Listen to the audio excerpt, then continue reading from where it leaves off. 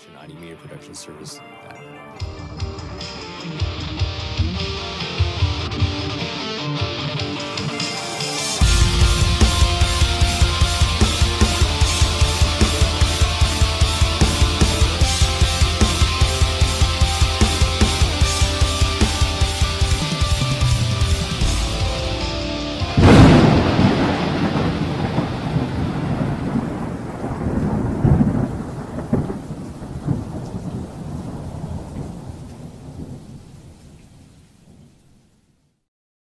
Today we're going to make Techflex cables. And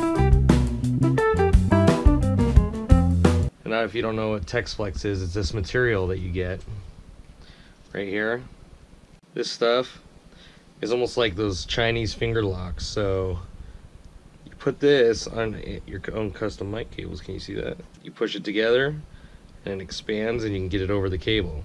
You can save a ton of cable weight by using these little lines, these little XLR lines. They'll also be just as durable with this stuff over on top of it. Some supplies you're gonna need is, of course, some XLR lines. What I like to do is go ahead and take apart old snakes that I have, take the big rubber jacket off, and take all these little lines out. If you got some old snakes laying around, XLR snakes, or old TRS ones, you can take the lines apart and save yourself some money. Now, don't get me wrong, it's a lot of work.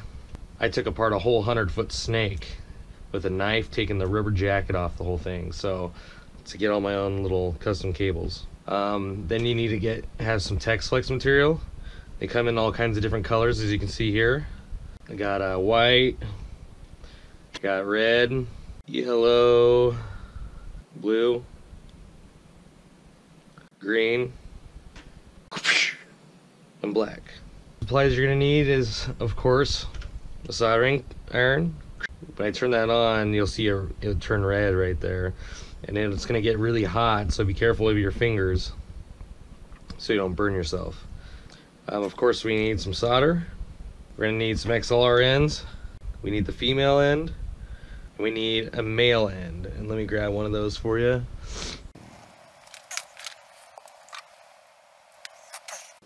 Then we're gonna need a male end.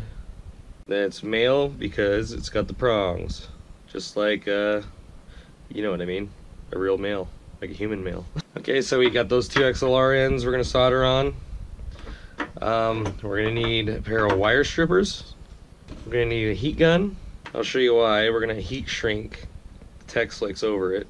And then this is optional, but this is something I personally like to do. What I like to do is put a dab of glue in between those, around those little solder joints in there. Just a little dab, and to protect them. That's just my personal preference.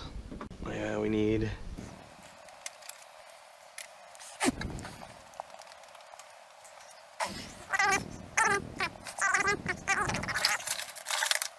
Also, I like to use a sponge and wet it down. And then we'll be putting the solder dipped into that to clean the end of the solder rod. Then we'll need heat shrink. We're also gonna need one ice cream bar of your choosing. Your favorite candies.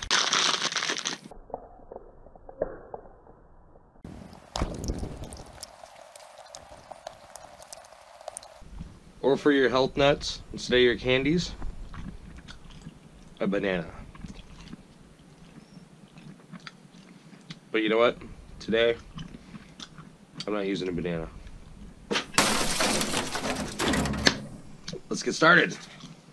So first I'm gonna go ahead and take this and wet this down.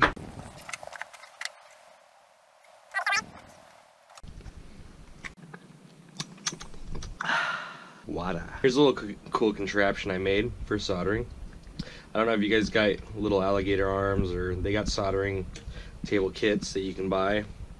But instead I took a Tama drum clip, drilled a hole through this alligator clip, put a bolt and an old piece of a mic clip to hold that alligator clip on.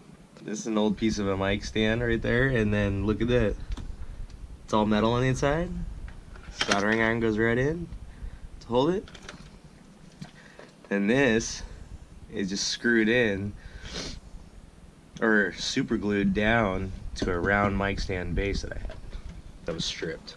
Then I can make another video about how to make one of these just out of old parts. So I'm gonna go to put my solder iron in there, get my solder up there so I know all my soldering stuff's there. We'll have my glue gun. My glue gun on this side. We'll have our pieces of mic stuff over on this side.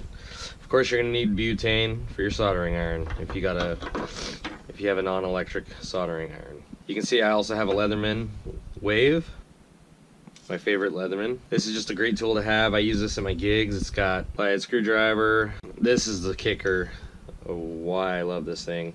The glasses screwdriver. Meow. And it's got a Phillips and a flathead. Really awesome scissors. Everything on this Leatherman locks, if you can see the button there, right there. That locks all these tools, so you'll never hurt yourself. And look at the blades on this. Some wicked blades.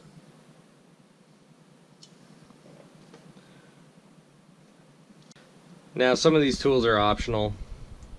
And of course at the end of the soldering job we're going to go ahead and test it with an XLR tester. And I can also do speak-ons with this. I can do TRS. And I'll show you how to read a cable tester real quick. Gun cable over here. Alright, here's one. So you put the male on one end, the female on the other, and you'll see that there's that little light right there. That little light, okay, it goes 1, 2, 3, 4, 5, and that means how many lines that are opening, or that are getting, what do you want to call it, that are conducting through the loop.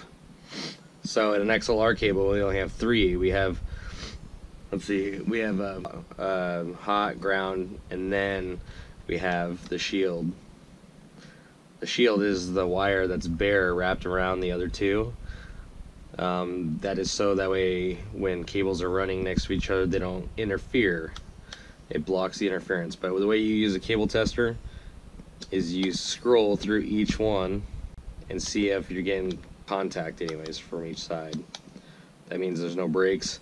If there's one wrong, these two, or if they're flipped around on one end, you'll see like a yellow and then a green on whatever one that's flipped around, and then you got it wrong. So they need to be reading green and yellow on each conductor. And then of course there is no 4 or 5 on this one in XLR cables. So